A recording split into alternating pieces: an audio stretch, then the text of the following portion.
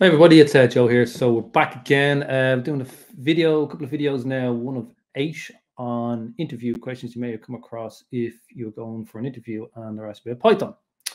So if you've been to this channel before, there's our social media channels there where we post these videos and interact with anybody who's any questions. So happy to have you on board, and please subscribe into any of those if you use those mediums. So today we're going to talk about introduction and Python overview. So basically, when you go to an interview, you maybe ask some questions, and this is the basically an introduction and maybe some general questions you may be asked.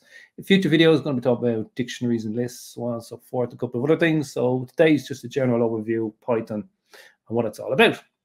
So let's get rid of this and move this over. So topics we're going to cover are what are the key features, the limitations of Python, what is Python good for, and what are the data types that Python support. So in order to you to be at least show some level of knowledge about Python, these are some of the questions you should at least have some understanding of. But they're not exclusive, so I wouldn't say that there's other. I wouldn't say that these are exclusive. As I said, there's other things you can add in if you feel fit, and there may be you might find them as part of your research. So let's have a look at the first slide. So what are the key features of Python?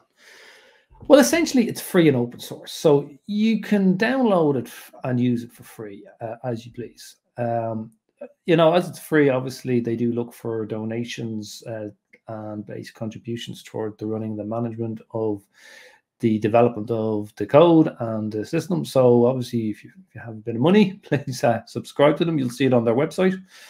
But because of that, it's well supported as well. So you can go on to a number of websites where a lot of people go with questions, and it may be the same question that you have and get your answer there. So it's well supported, and I recommend you do use it. It's easy because it's easy to code. I found it since I've started learning it. I've tried some other programming languages, and while they're well supported as well, I've just found them a bit more harder to understand and follow when you're trying to do something. And logically, I find Python is just easier to use and implement, and it's well structured in how it's designed. So I said in point 3, it's easy to understand the code written, as it uses indents a lot as well. So you'll find on Python, indentation and capitalization are two things that are basically within the program, and there's no getting away from it. So sometimes you may get some errors, and it could be to do with either an indentation problem or a capitalization problem. Just something to be aware of. You can run on any platform, so it doesn't need to be tweaked or changed regards where it's run on different platforms. This is one of the great things. All you do is you go on to the website, and basically when you download, just tell it what platform you're using it, and it will come in. But you should be able to do the exact same thing regardless of whatever platform you're using, which is brilliant. You don't have to adapt it or make any changes to it. And it's an interpreted languages. Something to consider is what happens with Python is it essentially, when you go to run it, it basically goes and executes it immediately and basically runs it line by line. And that's basically what is called an interpreted language. So there are kind of picked out 4 or 5 key features there for you that you may use to explain what Python's all about. As you said at the start, there may be other scenarios or other pieces of data you may want to use. So this is just to help you along, to give you a general overview. So let's move on to the next slide. So what are the limitations of Python? It's like anything, any application program, you're going to have limitations, okay? So what are these in Python? Speed is number 1. So it has been known to be slow. And the reason for that is, well, one of the reasons, there's maybe many, but certainly one of them is because it's an interpreted language. So if you are developing an application or a program and you have a lot of lines of code, the basically Python language has to basically go down through each line as it's executing, and then basically execute them as it goes along, and then basically give you the output that you desire. Now, that may sound okay. Some people may say, well, that's not an issue. it is an issue if it goes into thousands of lines of code. So probably in the design of anything you're building, you need to take account of what you're designing, how quick it needs to be. And I'm not necessarily you don't use Python. It's just that speed can be slow the more lines you have. But there's ways around that. You can create modules, functions, which can actually maybe remove repetitive lines and speed things up. So there's ways around it. So just in your design, certainly speed is one thing that you need to think about when you're using Python. So you may be asked about the compatibility of versions. One of the things you'll find if you're moving from versions to versions in Python, they do change some of the functionality, and basically they will make some pieces of logic not work anymore, or might be slightly changed. That when you say move from say 3.7 to 3.8, for example, something that you were using in 3.7 might be in 3.8, but it might work a little bit different. You have to basically then go and change your code in 3.8 to get it to work. Now, that's fine, but if you have that appearing and you've a lot of code and you have to rewrite it, basically all the different, if you go through the code and rewrite parts of it, that can cause you issues with time and basically development of something you're trying to do. So something to be conscious of, that if you take a piece of code or take something's written on an older version, if you're trying to bring it into the most recent version, there could be issues, not unsurmountable. You can fix them, but it does take you time to resolve them. And the final thing here on this slide is memory consumption. So Python again is uses a lot of memory when you're developing something. So you need to think about, again, and it comes back to what I said with the speed as well in the design phase, because you use a lot of memory, what's the best way to design something? And it really depends how you're going to use it. So, you know, if there are scenarios where you can create Python executable and it could run on a server. Now, if that's a fast server, that actually could help to speed up the process of executing that code. So it might help with the speed, it might help with the memory consumption. But just remember, if you're ever asked in an interview, one of the things you need to be careful about with Python is that its actual memory consumption can be a lot, and it's something you need to take into account in any design phase.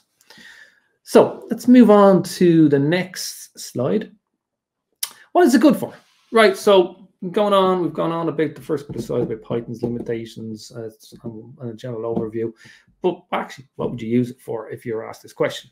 Well, there's a couple of things. It can be used, it is used, not can be, it is used for AI and machine learning, and it quickly provides insights into your data to aid automation. So there was a lot of modules within Python which are really, really useful for looking at a set of data and giving you information on it, which allows you to help you to build a machine learning model or an AI system. So it is good for looking at your data and interpreting it. If you are looking at image processing, if you want to basically say you want to take an image of something and look at it to see what the characteristics of it, Python has a lot of really good modules and sections of it that allow you to basically look at that image and again it gives you information on the image that can allow you to do something with that information. And a simple example is you want to just compare two images, it could quickly tell you if they're the same or they're not, or so on and so forth. So that's just one application of it. Text processing, so natural language processing is another area that's within the data analytics field, and Python again can be very good to help you with that text processing and understanding the text within a block of data or a large set of data, and it'll give you information back on that, which will allow you to make a decision. So one of the really powerful things Python's good for, and this kind of ties in with back with point one, is statistical processing. So it has some modules called NumPy and SciPy, which can provide you with information which will help you with machine learning. So they are really powerful tools that I've used on and off, and some of my previous videos have used them. You'll see them there. So again, it's really helpful for that, to allow you to take a set of data, process it, and give you some statistical information. And the final thing there is the automation. And basically, I've actually done this with some work I've done, is it allows you to automate certain things and just kind of remove those repetitive tasks that you try to not do or do on a day-to-day basis. You just write a Python program from it, automate it, and basically run it, and it does the task. Gives you back a bit of time that you can go and focus on other development work. So let's just look at the next slide. And this is the final one. You may be asked, what are the data types Python support? Okay, I'm just going to generally, it's there on the screen. I'm not going to go through each one. These are some types here: your numeric sequence, text sequence types, binary, set types, mapping type, type annotation types, and bool type. Now, there are additional data types, and I'm going to provide a link in the description, so please look at that, and that will show you the additional data types here, and also basically show you information on these common data types. But it's important to understand the data types and how they're formed, because remember that also the Python is dynamically typed. So essentially, if you put in a variable called x equal to 1, it automatically defaults it to basically an integer value.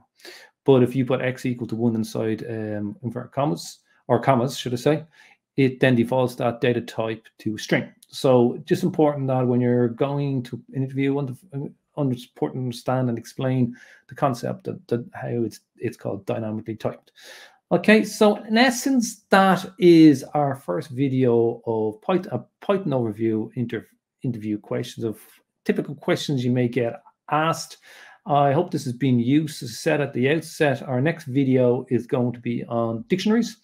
So keep an eye out for that. If you haven't, as I said, subscribed, please do subscribe and hit the alert button. It will tell you when this video is coming, or when a new video has come, and basically you'll be able to see it when it comes out. So thanks for visiting. Take care. I hope you're all keeping well, and I'll see you soon. Goodbye.